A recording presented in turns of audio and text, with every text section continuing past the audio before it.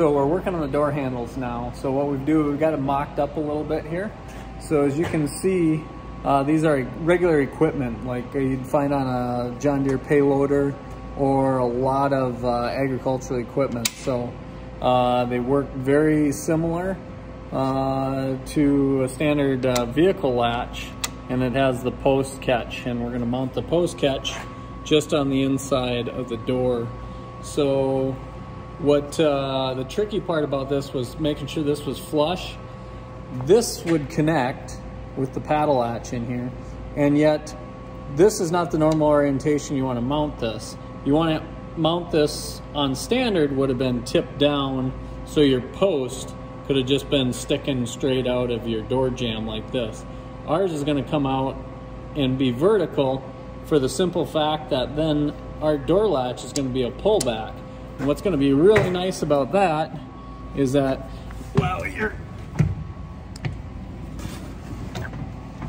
in the Snowcat and your door is closed, instead of trying to fumble around with up or down or whatever, it's just a simple reach forward, pull it straight back, door is going to swing wide open.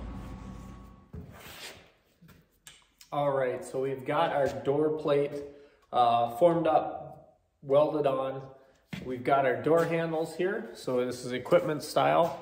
This push button has a key lock in it, and then the adjustment is made right here, setting the set screw in and out, which in turn hits the paddle in here to unlock, or if you're inside, simply give that a pull.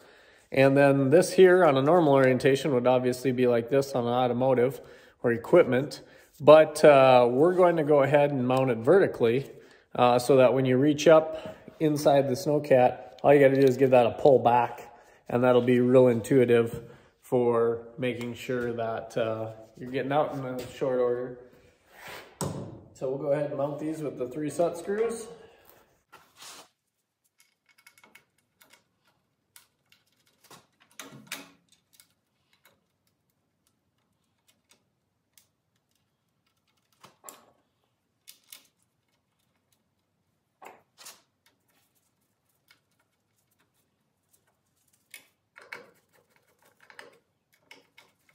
And again, we'll have to pull this off once we get the sheeting on the door, but for testing purposes, this will work just fine.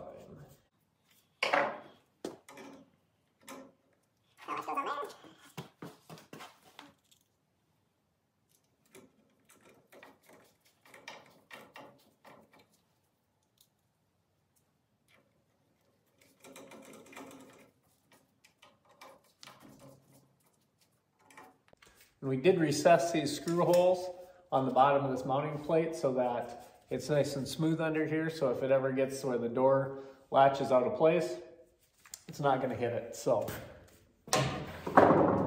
that gives us our door latch in place, locks it in. Again, when you're inside, open.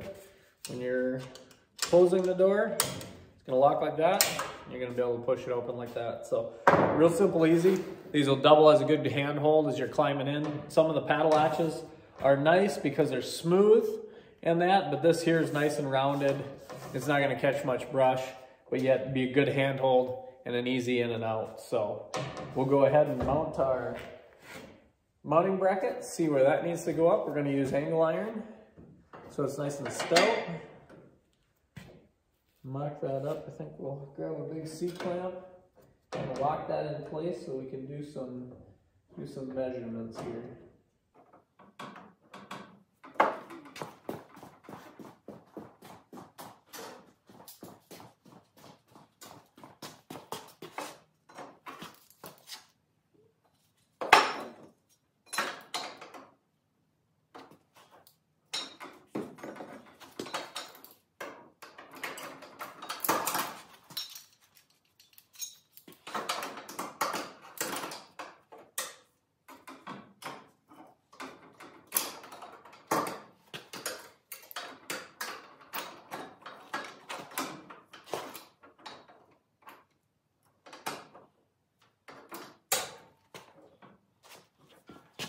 Again, as we're mounting that stud, we've got to be mindful of this 1/8 inch nut plate here. So we got to make sure that there's enough clearance between that and our striker plate. So we want to make sure, like right now it's flush. We're going to have to drop that down 1/8 of an inch.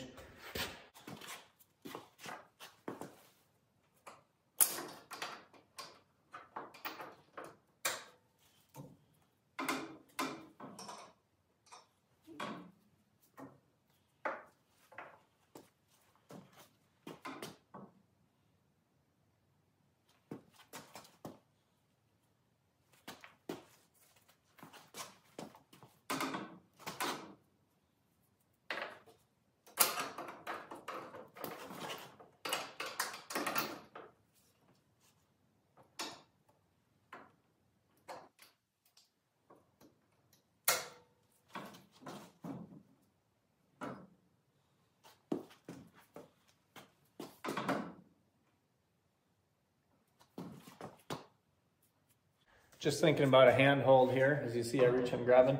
It's going to be pretty slick here.